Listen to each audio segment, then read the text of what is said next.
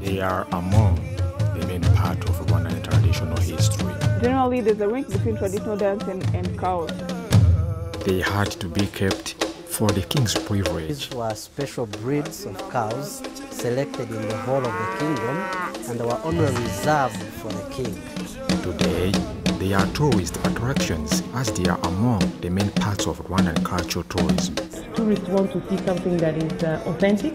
They want to see something that really is close to the reality.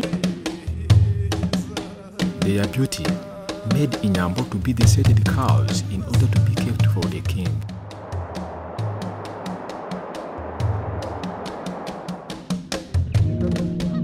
Rwanda is a small and beautiful country, known as a country of 1,000 hills. It's located in East Central Africa. It's surrounded by the Democratic Republic of Congo, Uganda, Burundi, and Tanzania.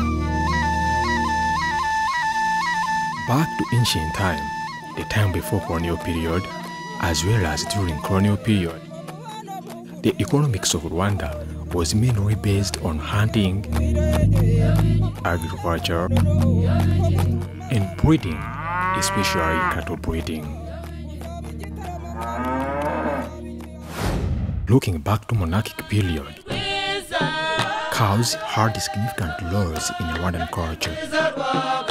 In order to look the Inyambo, we need to go back in time and see their origin and value of cows in Rwanda.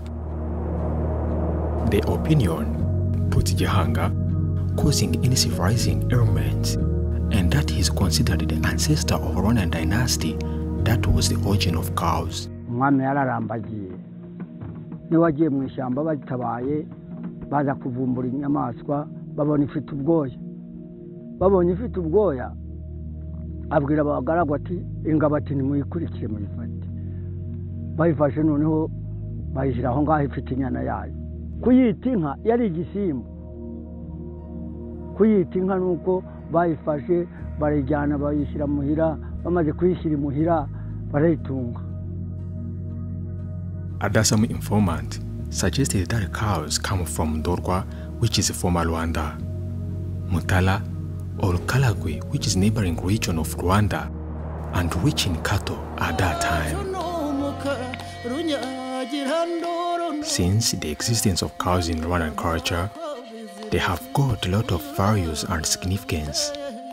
Cows are demonstrated as a sign of friendship, as friends give cows to one another. Actually, the cow that have been given by my friend, it's considered like a note of a friendship.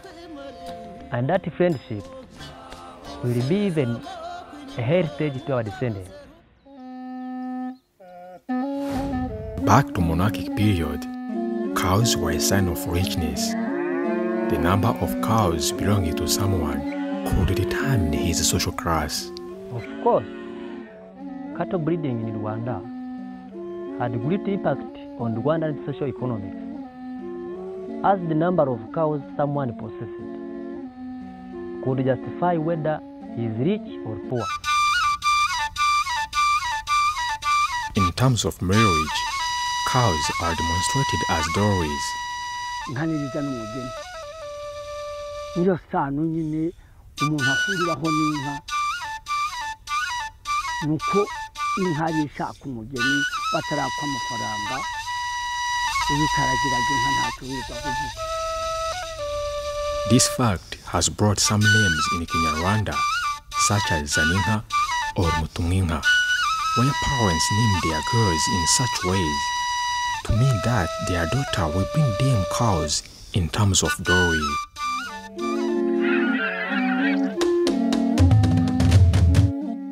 And then, a cow is always mentioned in some greetings, such as Giringa to mean heavy cow, Amasho to mean have 1,000 of them.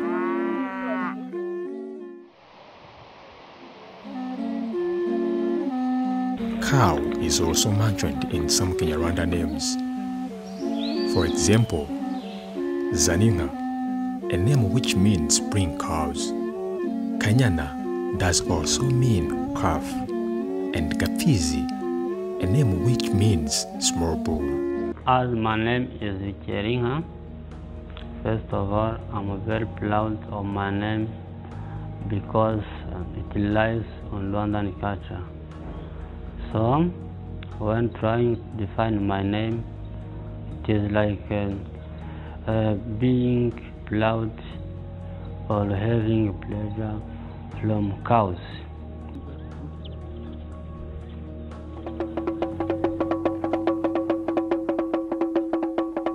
In Rwandan tradition, there were two main types of cows.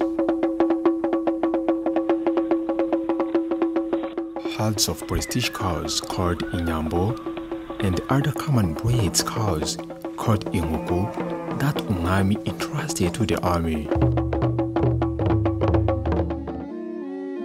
Inkoko are small cows which have short horns. Contrary to Inkoko, Inyambo are long-horned cows. They are tall and big. Their hair smoothness makes them look more beautiful. Since their birth, they had to be trained in terms of movement and discipline. To understand the mystery of Inyambo, we need to get back in time and see their origin. The Committee of Inyambo, formed by the Board of Governors of the country in 1958, believed that this kind of cows had appeared in Rwanda during the period of King Chirima Rugwe. According to Sandrat in 1939, he said, Inyambo are native Bunyoro, western region of Uganda, where they were raised by Bakama, kings of that country. They drank their milk until the day Bakama died from drinking that milk. After that incident, the Banyoro chased Inyambo to Nkole. The Bagabi, kings of Nkole, in turn drank the milk of Inyambo and also died. The cattle were replaced to Karagwe, northwest region of Tanzania, populated by Banyambo. The king of this country, already informed more about Inyambo, refused them hospitality. But Banyambo accompanied them to the borders of Rwanda. Mwami of Rwanda welcomed Inyambo cattle, but vowed never to drink their milk. Umwami yari afite inka yitwa ingishywa. Inka y'umwami ntawayinywagaho, nk'uko inzoga y'umwami ntawayinywagaho. When Inyambo cows have become numerous, Mwami Yuhi Mazimhaka launched an edict prohibiting the Tutsi to be in possession of herds of this breed, that it was the exclusive privilege of the courts to possess. That is when Inyambo might probably become the king's privilege in Rwanda.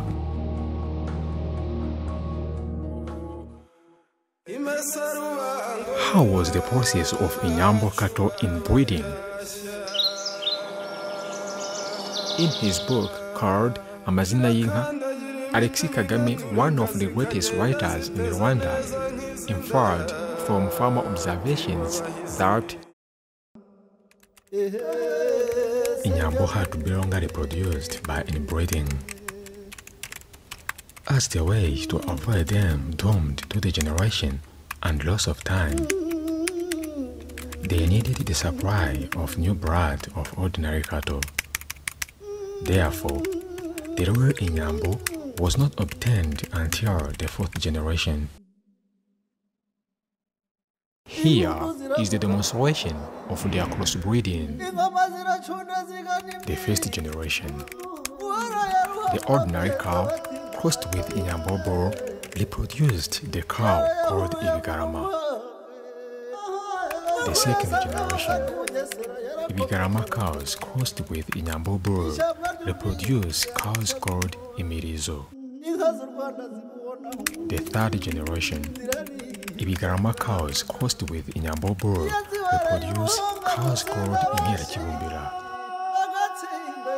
The fourth generation, Imirizo cows crossed with Inyambo bull reproduce Inyambo zinjegene, that's to say, Inyambo in their fullness. The fourth generation would be these types of cows termed as Inyambo, and they were only reserved for the king. That's why they were always termed as Inyambo, not like in Huku or in other cows, but they were termed as Inyambo. Official Inyambo cows herds were divided into two groups, chestnuts and brown. Nowadays, Ibihogo and Amagaju, in other words, chestnut and brown, are used to determine the cow's color. But during the monarchic period, it was not like that. Therefore, we should know that these colors determined their origin. The group of chestnuts, or Amagaju, was originally formed by cows from the country Muhima, southern west Uganda. That means outside of Rwanda. But the group of brown, or Ibihogo, consisted of Rwandan Inyambo, farming before 1750.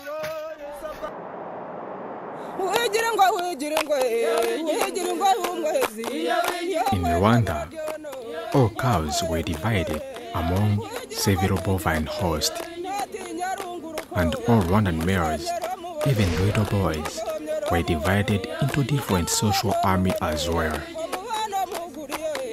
Every social army had a name of its own and had to correspond to its bovine army.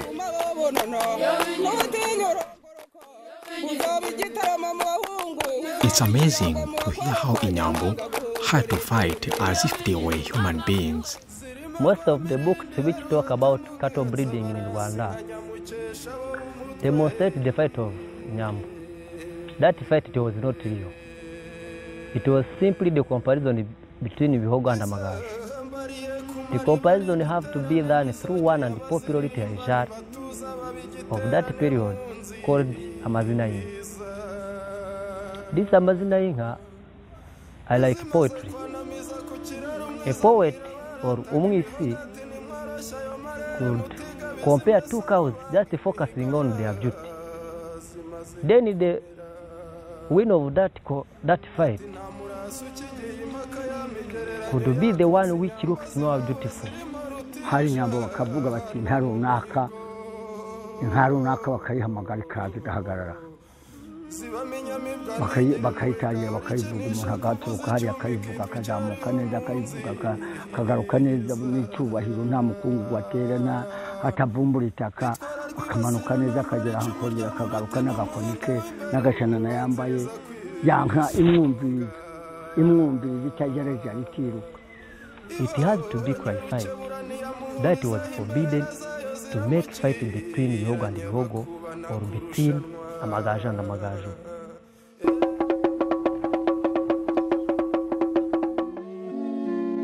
Contrary to other cattle, Inyambo had to be kept well.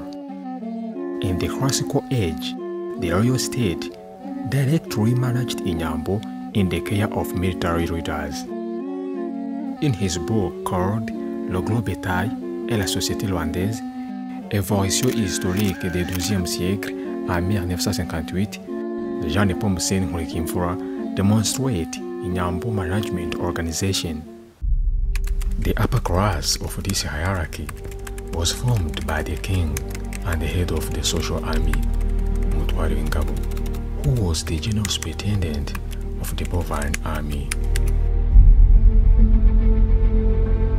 The middle class was composed by the head of the cows and the chief of Inyambo, Mutware W'Inka and Mutware W'Inyambo, and the senior keeper of the flock, Mutahira. The categories of cattle keepers were composed by all auxiliaries of chief keeper of the flock, namely Mubwiriza, Abafatankoni, and Abarenzamase. Mubwiriza gave other cattle keepers very specific and detailed information on pasture, watering, and brief care of the cattle. Abafata nkoni led Inyambo to pasture, watered them, and they brought them back to the cowshed at nightfall. Abarenze amasi took care of everything inside the cowshed. They cleaned the cowshed, cut the grass for bedding, and seeking grass and water for the maintenance of young calves.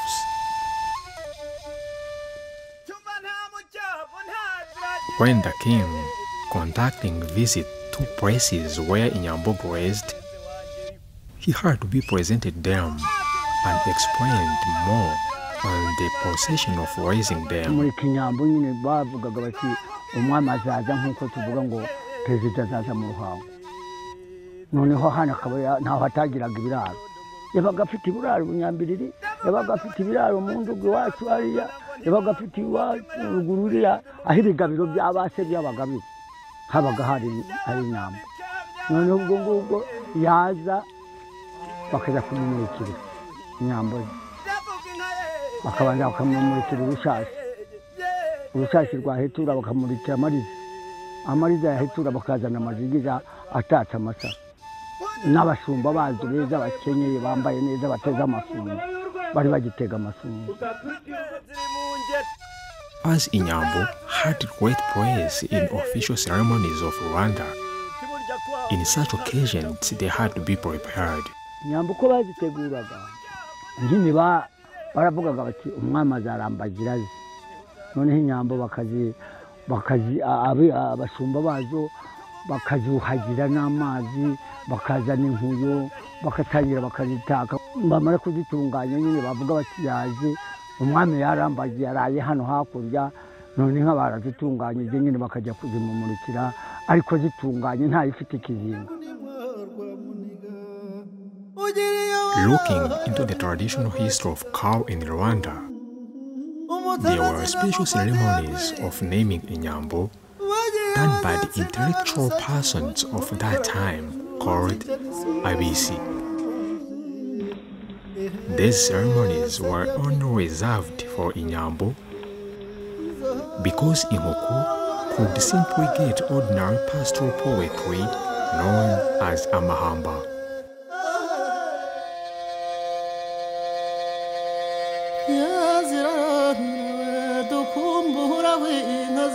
Dance has a great role in the culture of Rwanda. No one can deny the popularity of Rwandan traditional dance all over the world. However, behind dancing, there is an act of imitating Inyambo. The link between the traditional dance and Inyambo is that when we dance, we imitate the horns of the cow with the arms, especially in the Mushai. Knowing Inyambo, that he was a selected cow, it just gives me that feeling of having something special when I dance imitating the horns of the cow or imitating the grace in working of the cows or stuff like that. Basically, this type of dance called Inshayayo focused more on imitating Inyambo horns dispositions by using dancers' arms. Not only arms, but also their movements imitate Inyambo. When you look to a cow, the way it works, the way they sleep, there's this thing, I don't know if I can say a grace or something, but there's that beautiful thing about cow. There's this grace when they work slowly and elegantly. Commonly, that's why we have to imitate all of it. Rwandan economics is growing fast. Tourism is a fast-growing sector. It's now the country's leading foreign exchange earner. Tourism is key, is at the center of Rwanda's economic growth. It's actually the #1 foreign exchange earner. So in that sense, it's really huge as far as foreign exchange coming to the country is concerned, as well as exports. So tourism is an export. But it's also big in terms of investments that are coming into the country.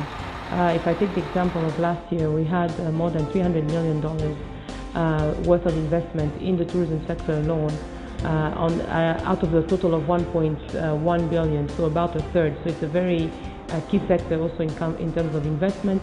And lastly, and not less important, is also the creation of employment. Today, Inyambo are no longer cows, which may easily be found in Rwandan's farms. Apart from going to the museum in Nyanza and see that type of cows, otherwise you won't know what Inyambo is. They've made the part of cultural tourism. They are attracting a big number of tourists, and they may even be among the facts which make tourism grow fast. This is the King's Palace Museum. It's located in southern province, Nyanza district. It's the only place where Rwandan prestige cows are found. The museums decided to bring Inyambo as it was also part of the history of the Rwandans, most especially during kingship period or monarchical rule. So because they had different laws they prayed during kingship, that's why the museum decided to bring them as a symbol of presenting and further showing people their history. They hold real symbolic meaning as they link past and present. They are tourist wishes. Furthermore, Inyambo facilitates tourists to get back in time and know more about traditions of Rwanda. The production of Inyambo gives an opportunity for people to see something different, to see something and another value. It adds another value to the museum, and also it makes the experience even more real because it's important that tourists want to see something that is authentic. They want to see something that really is close to the reality, and we know that Inyambo was very much a part of Rwanda's history of kingdom. So for them to see that, it makes them really go back to that time and be able to see and feel the way it really was. So it's always something that is good because people see that they are getting the whole story and they stay longer. Since the launch of Inyambo at Museum, the Nyanza Museum has got an obvious change and progress. The Inyambo project itself has done a lot of things here, and they are incredible, as I may say. They are seen by everybody. Like before the Inyambos were introduced here in the museum, at the King's Palace Museum, I may say we had some figures of visitors or statistics just beginning with thousands, but now we are having more than thousands. And this is demonstrated by the number of money the museum is earning today. Like average on a month, we used to have 1 million or like 500,000, but these days a month we are receiving almost 4 million. And when you go year by year, like in 2010, that's when they were introduced in December, and from December we started earning 4 million. And at the end of the year, we found ourselves earning 17 million and above. Then in 2011, we saw an incredible increment of 29 million. That's a great impact. Then afterwards, in 2012, we saw the museum earning 37 million and above in a year. So it is for sure a thin thing that the one can say that the Inyambo project has done to the museum. The history of Rwanda is made of various things, but the incredible history of Inyambo is among the best part of Rwandan cultural heritage. Actually, it's amazing to hear more about their origin in Rwanda and how important they were during the monarchic period. This is the way to get back in some part of Rwandan history as well as culture.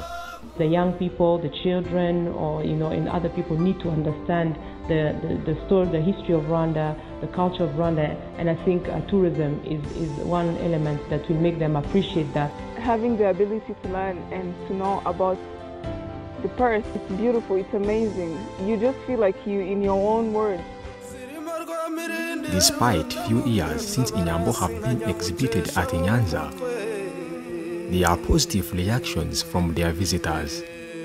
The visitors on our website, the visitors on the visitors' books, and shown from their impressions and suggestions, they are always saying that the Inyambo project is actually one of the best things the museum has introduced in recent years. Others are even coming back saying that last time we didn't see the Inyambo, we are lucky that we are still alive to see them being sung for, taking pictures with them, their incredible horns, which is so nice to see them.